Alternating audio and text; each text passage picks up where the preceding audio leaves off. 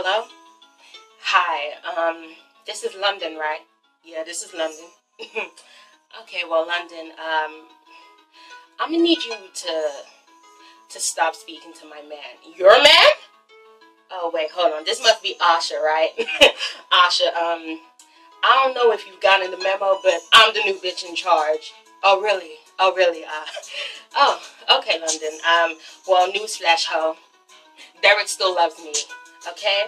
So whilst you're fucking him, he's still thinking about me, bitch. Oh, really? So that's why he called my name out last night? Uh-huh. Because he's been calling my phone every other night. He's mine, ho. You need to give him up. Had about enough. He belongs to me. Derek Roman is mine. I'm sorry that you seem to be confused. Asha, he belongs to me. London, he is mine. First of all, you need to shut up. Derek Roman is mine. His dick is always in me, so you don't even compete. Just because you're fucking him doesn't mean that he loves you. He still cries over me, 'cause I was wifey. Okay, but he divorced you, and you got an abortion. So really, bitch, you ain't that one. You don't even hold a place, 'cause I'ma be sitting on Derek's face. You need to give him up. Had about enough, had about enough. See, shaking. That's why I rock. This DJ, he gets down, mixing records while they go.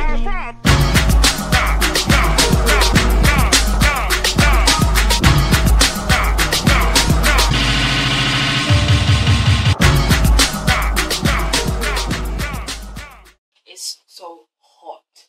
It's so hot. Like, my hair out here looking crazy as fuck. You know what I'm saying? It's so hot, guys. Look, listen.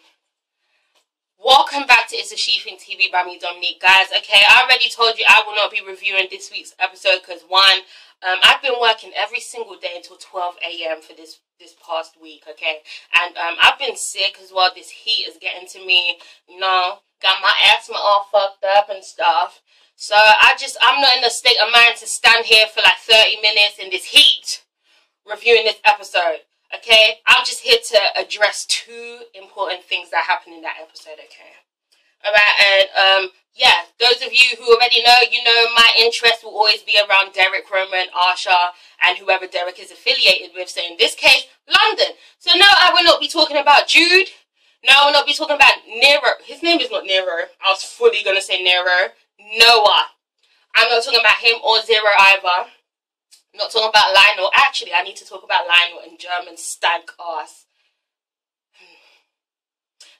Okay, I might talk about that. I'm not talking about Jamie, because I don't care. I'm just happy they kept her in the back for that dance. Ooh, that dance! That was a good dance, because I could not see her at all. At all. They had all the professionals out front. That was great. That was great. They should do that more often, no? Okay, Anyway, I'm not talking about Eve, because she's a crazy bitch. At the end of the day, just stay the fuck away from Derek. So yeah, let me just get right to the main points. Let's start with the less important people. German and Lionel. With German, right? Okay, I wasn't really paying attention to this episode or what he said, but I just feel like he's very cocky all of a sudden. You know, like he's big baller. You know, like big dick German. You know, I don't care what position you have, German. I don't care how much money you're earning or lack thereof. I don't give a shit, because at the end of the day, you will always be Olivia's killer in my eyes, okay? You always will be. I don't care if you're trying to redeem yourself. I don't care if the show's trying to redeem you. I still remember what you did last summer. So at the end of the day, I could give two shits, okay? I don't like you, German. I still don't like you, and I never will like you, okay? I don't even respect you, German, alright? I ain't mad at you, you know, trying to change your life and do whatever you gotta do, but I'm just need you to humble yourself, because you are really acting like you somebody. What is that? That's nothing. You're really acting like you're someone, but you're not, you know? You know, German. You know? You killed Olivia, and now Eve is out here targeting the wrong people. She needs to come to you, because you're the one that killed her. Mother. But it's okay. Calm as a bitch. That's why you got elbowed in the face. So, alright. But, yeah, I'm gonna need him to just calm down. And then him and Lionel fucking in the car. Out of all the sex scenes that we've been asking for since season 1, this is the one we get in season 4.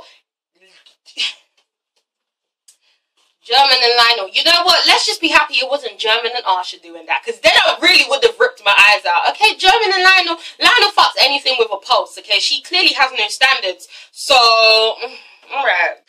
Moving on now, guys. So, the Miami game. Okay? Alright. Derek and the Devils were playing against Derek's former team members. Okay? From Miami. No, I didn't know that. Alright?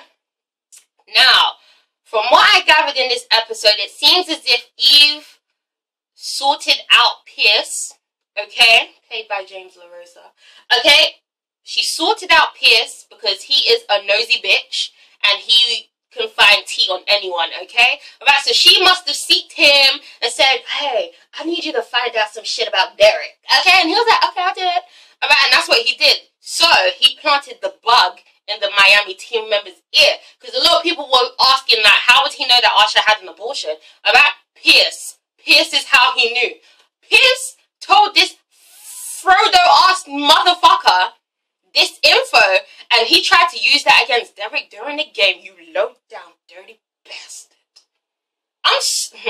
He's lucky he's still alive, you know. That is just, whew. Like, the way he said it as well, you know. Derek was like, son, I don't know why he was saying son. He's not from New York, so why was he saying son anyway? But he was like, son. And then the guy was like, oh, I got your son. No, he didn't say that. He was like, you ain't got no son. You ain't got no son. Your 2-cent ex-wife took care of that. Ah! Ah!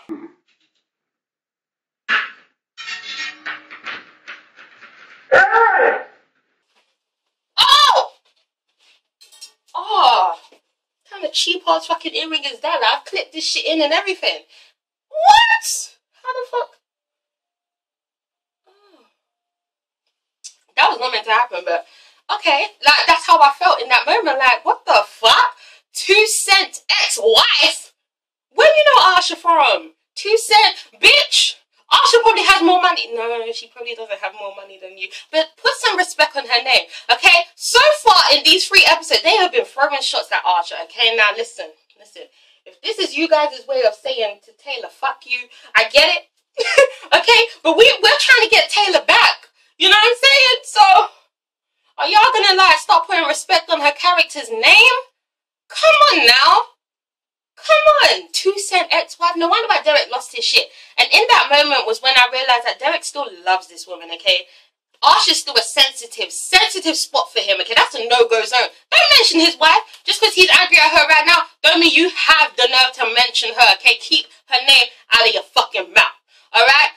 He still loves her, he still cares, and he ain't about to have no one talk shit about her. So why didn't you punch? Anyway, never mind. Okay, so when that dirty ass player said that, Derek just took him and punched the fuck out of him, okay? And then all hell broke loose. Someone lost an eye, German. Yeah. You know? But damn, 2-cent ex-wife. I know that hurt. That was too much. That was rude. That was uncalled for. You know? I'm gonna need Arsha to come back and just like have people just put some respect on the name. Just come back, girl. Just come back, because right now people are dragging you for filth. Okay? And you have fucking Kyle. She ain't mentioned you once. She hasn't even said anything about your whereabouts. Okay? What kind of friend is that? Huh? What kind of friend is that? I'm falling. What kind of friend is that? You don't need no friend like that. Kyle, whatever your name is, girl. Whatever. And then, did you see next week's preview? Anyway, I'll get to that. Okay, so, I'm falling.